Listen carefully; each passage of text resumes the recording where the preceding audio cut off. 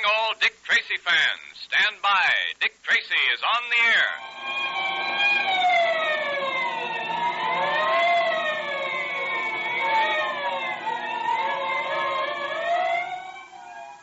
Once again, the makers of Quaker Puffed Wheat and Quaker Puffed Rice, those two nourishing, delicious cereals that are shot from guns, bring you another thrilling Dick Tracy adventure.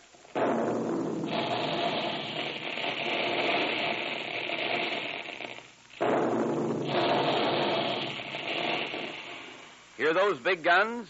They're making puffed wheat and puffed rice, those two delicious cereals that are shot from guns right in the Quaker plant to give you nourishing wheat and rice in their most digestible form. The wholesome, sun-ripened grains are actually exploded to 8 times their normal size, and that makes them especially easy to digest, so thousands of boys and girls and grown-ups the country over can get the trigger-fast food energy they need to be as alert and strong as Dick Tracy is, quickly and easily. And you get it in 2 swell breakfasts that taste even better than they look, and boy, they look good. Mother and Dad enjoy puffed wheat and puffed rice, too, because they're so different from ordinary cereals. The plump, crisp, nut-like grains of goodness fairly melt in your mouth. So join that great, happy family of thousands of puffed wheat and puffed rice fans. Ask Mother to get you some Quaker puffed wheat or Quaker puffed rice from the grocer. In our last episode, we learned how Dryden Small, the Egyptologist whom Dick Tracy had been trying to protect, was seriously wounded by Humi Batik, the man with the yellow face. Batik claimed that Small had stolen from the cult of Osirus a black pearl said to be the heart of the god of Osirus. Tracy, who had been shot in the leg while Batik was escaping, is trying to solve 2 problems. Where is Humi Batik, and where is the black pearl of Osirus? As we continue our story, we find ourselves at the pier where the SS Marvania has just docked. Tracy, Pat, and Junior have been watching the passengers disembark, trying to find Humi Batik, when suddenly...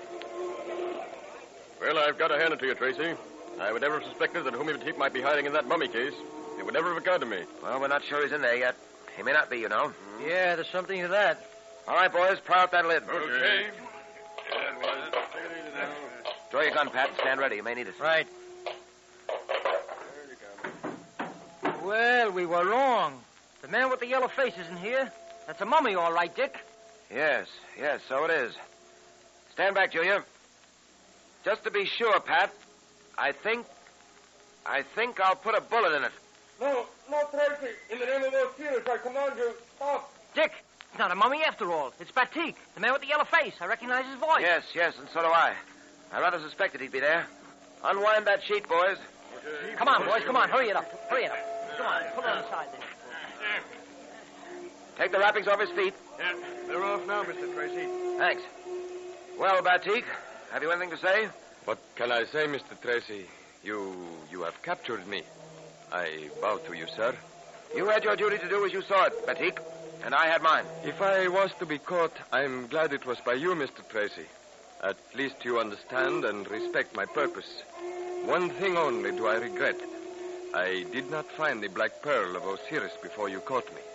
Take him to the tombs, Pat. Where are you going? Down to headquarters at once to see Dr. Goldman and get this bullet probed out of my leg. It's beginning to hurt pretty badly. Well, that hurts, I know, Tracy, but I'll have it in a few moments. Go ahead, Dr. Goldman. I can stand it. Gosh, Dick, does it hurt that bad? You sure can take it. Well, it can take almost anything, Junior, if you make up your mind to it. One moment now, Tracy.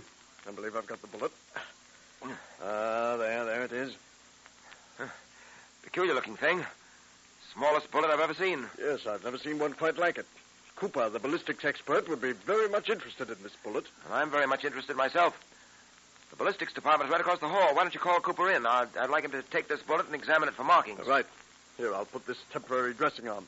Be back in a moment. That bullet came from Dryden Small's gun, didn't it, Dick? Yes, Junior. Peculiar little gun. Say, Dick, have you got any idea where the black pearl of Osirus can be? Not the slightest, Junior. But I've got to find it. You don't feel towards this Batik fella the way you do towards criminals, do you, Dick?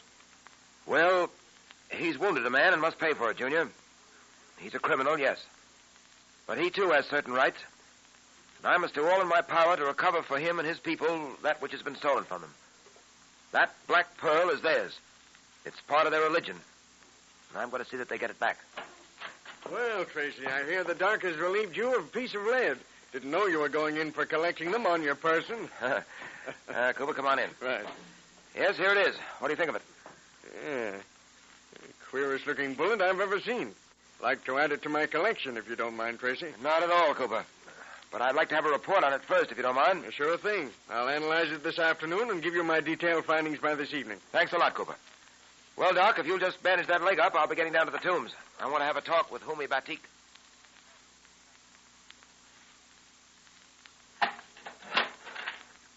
Batik's in cell 4, down this way, Mr. Tracy. Thank you.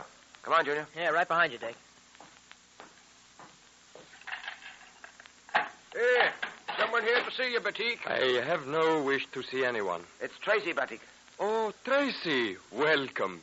I'm afraid I cannot offer you a great deal in the way of comfort. Oh, that's quite all right. Comfort's a small matter. I do not believe I have met the young man with you.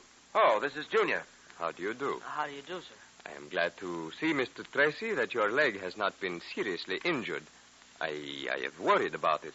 You see, I am not really a criminal. I detest force in any shape, but it was necessary. Well, fortunately, that pearl-handled revolver belonging to Dryden Small was a toy and nothing more. Ah, yes, Small. How is he, Mr. Tracy? I have been worried about even him. He's in the hospital. He's been placed under arrest and be removed to prison as soon as possible. And what of me, Mr. Tracy? Well, Batik, a board of inquiry is investigating your case now.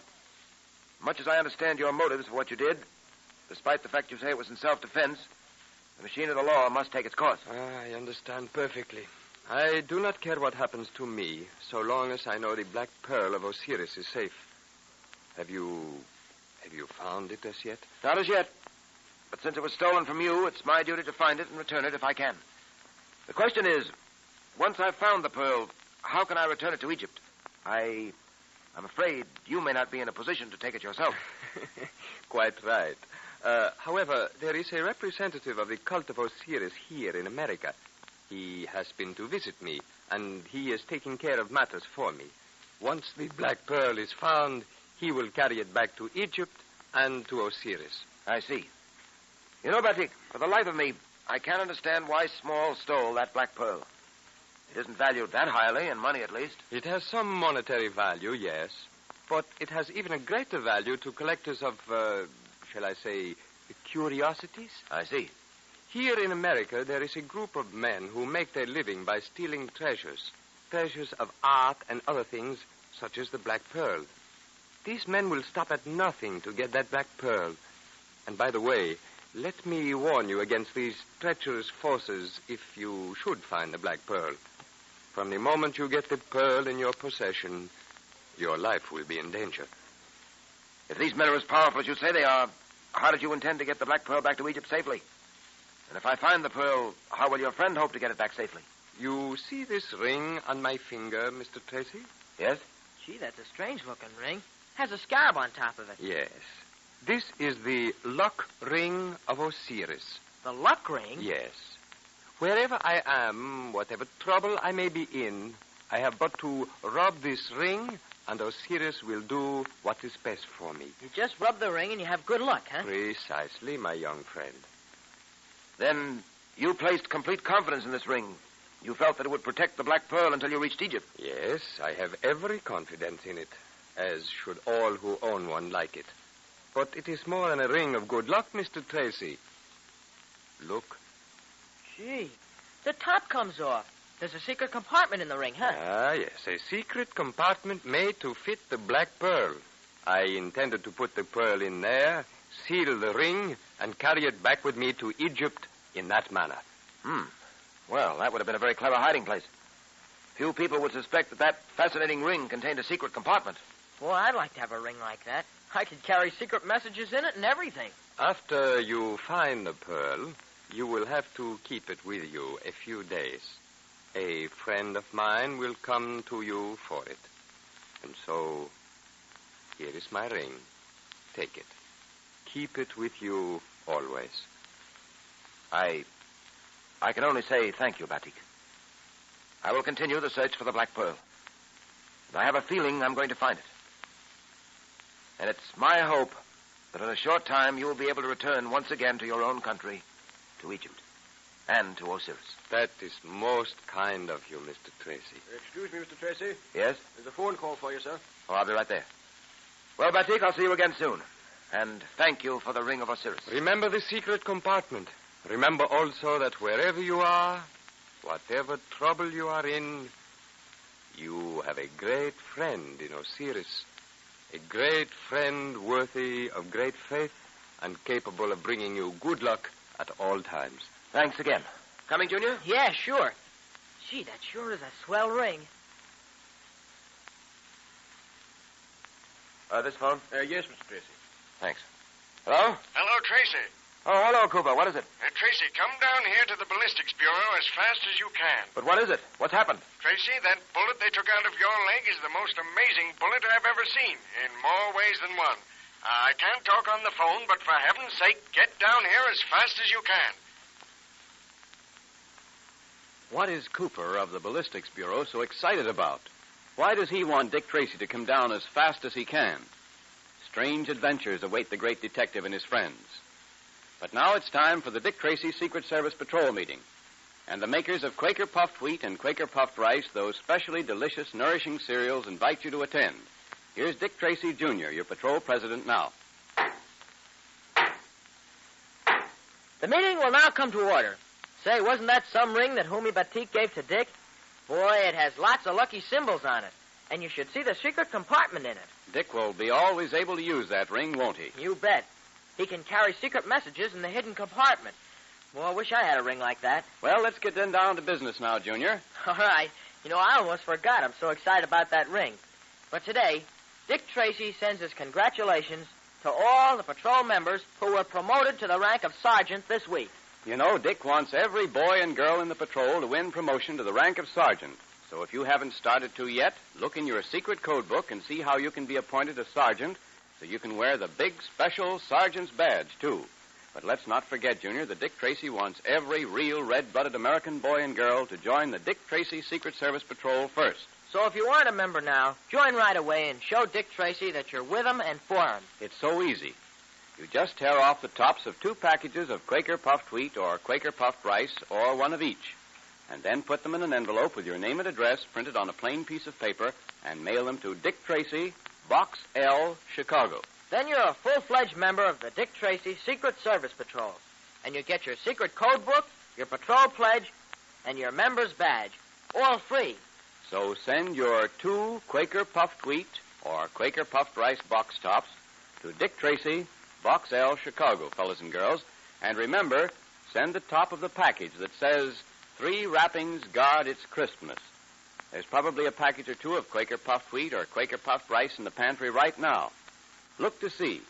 But if there isn't, Mother will be glad to get some Quaker Puffed Wheat or Quaker Puffed Rice at the grocer's, so ask her to get you some.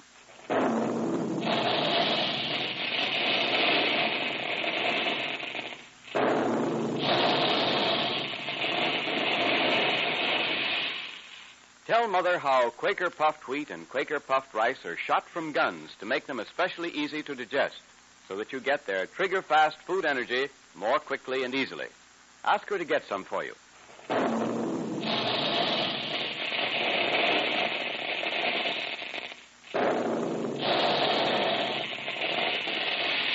Calling all adventure fans, calling all Dick Tracy fans. Stand by for another exciting Dick Tracy adventure tomorrow at this same time.